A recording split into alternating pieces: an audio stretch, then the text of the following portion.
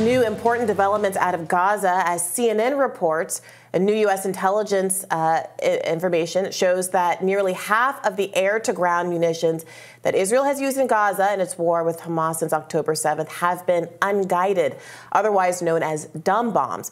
As UN war crimes investigator Mark Gerlasco noted, the numbers of dumb bombs versus precision-guided missiles, or PGMs, shows Israel taking a grim step backward in how warfare is conducted. Gerlasco writes, historical PGM use in Iraq in 1991 was about 8%, in Serbia in 1999 was about 33%, in Afghanistan in 2002 it was 65%, Iraq 2003 66%, Libya 2011 100%, Gaza 2023 back down to 65%. This comes as new reporting from Al Jazeera claims that women and children and babies were killed execution style by Israeli forces while they were sheltering inside a UN school. Let's watch. New pictures from a school sheltering displaced Palestinians in northern Gaza show bodies piled up following an Israeli attack.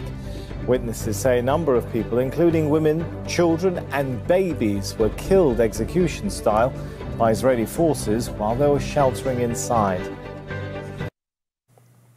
During an interview with Sky News yesterday, Israeli ambassador to the United Kingdom vehemently rejecting the idea of a two-state solution. Let's watch. Is there still a chance for a two-state solution? I think it's about time for the world to realize the Oslo paradigm failed on the 7th of October, and we need to build a new one. And in order to build a new one... Does that new one include the Palestinians living in a state of their own? Is that what it includes? I think the biggest question is what type of Palestinians are on the other side. This is what Israel realized do they on have 7th a state, of October. though?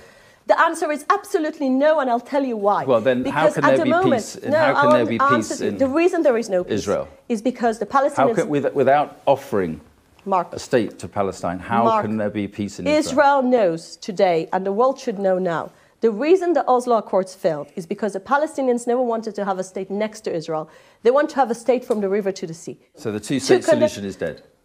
Why are you obsessed with a formula that never worked, that created this radical people in the other side? Why are you obsessed with that?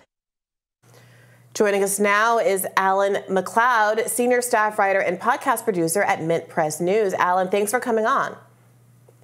Good to be with you today. So what we've been hearing since October 7th is that Israel's response to the October 7th attacks have been pointed, they've been targeted, they've been surgical, that they have been taking the utmost care to avoid civilian casualties. This is a narrative that has also been reflected in statements coming out of our own government.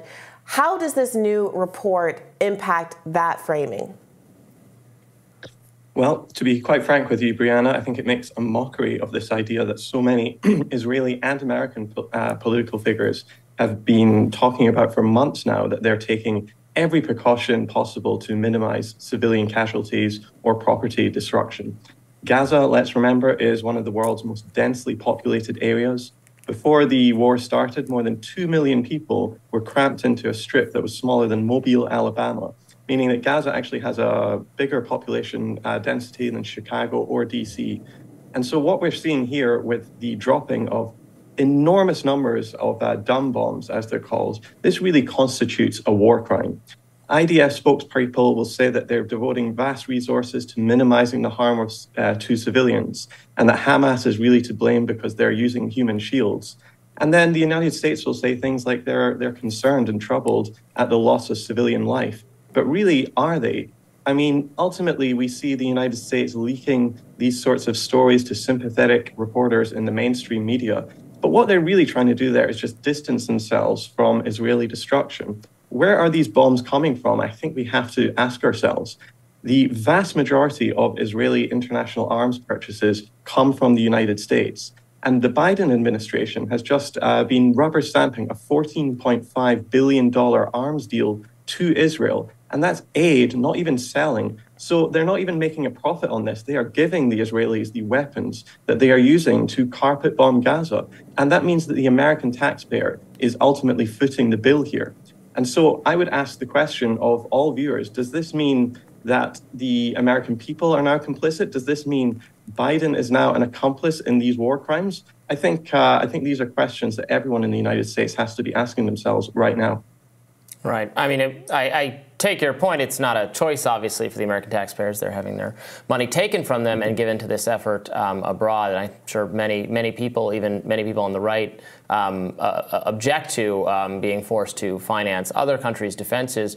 I want to ask you about that video footage we played. As far as I can tell, this is from Al Jazeera and hasn't been reported much elsewhere yet. Obviously, I would say that if Israeli soldiers executed civilians, they should be held fully accountable for that in the same way that Hamas terrorists engaging in the same should be held fully accountable for that.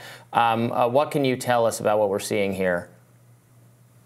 Yeah, absolutely. I'm very glad that you're covering this story because when it broke, I predicted that there really wouldn't be much coverage of this in the US, certainly from the mainstream corporate press anyway. And that is specifically down to who is the aggressor, who is the perpetrator, and who is the victim in this case.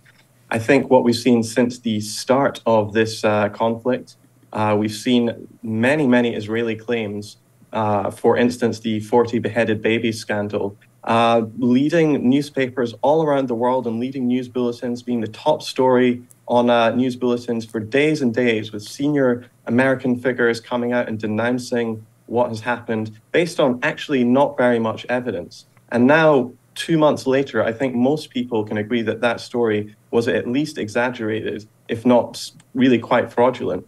And so this story that we're breaking right now, where the Israeli military is said to, according to eyewitnesses who spoke to Al Jazeera, come in and separated the men and women and children and executed them inside a school in northern Gaza, is just an absolutely heinous crime if it is indeed proven to be correct. And I would very much welcome as many investigations from international bodies and independent groups as possible so we can get to the bottom of this. We do have to treat this, of course, as an allegation, as we should treat everything in the fog of war. But these are the sorts of things that Palestinians have been worried about for a long time and have been mumbling about. And of course, if we go back in history, Israel has carried out similar massacres. I'm thinking about the Sabra and Shatila massacres of the 1980s, for example. And so, yes, we absolutely have to get to the bottom of this. But unfortunately, this thing seems to be getting swept under the rug by the corporate media in the West.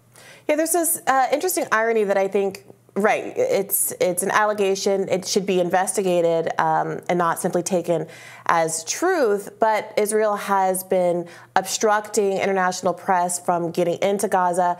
The press that's in Gaza is then characterized as untrustworthy because it is Arab press and characterized as biased by many people on the outside.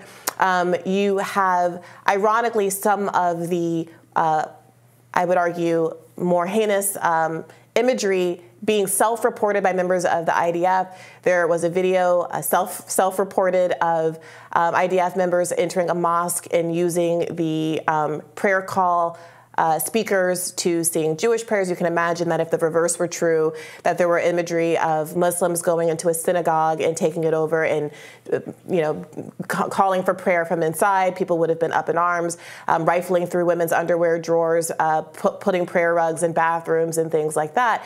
Though that imagery has not come because of outside journalism, but because members of the IDF have been filming that and putting that up on social media themselves. So how do we, apart from relying on the IDF self-reporting or the reporting of people who are Gazans themselves on their cell phones, or the handful of intrepid journalists who have not yet been killed by the IDF, how can we expect to get validation of some of the stories that are coming out of Gaza, especially since the restrictions on entering into Gaza are also being applied to humanitarian aid organizations that are also calling for this kind of review?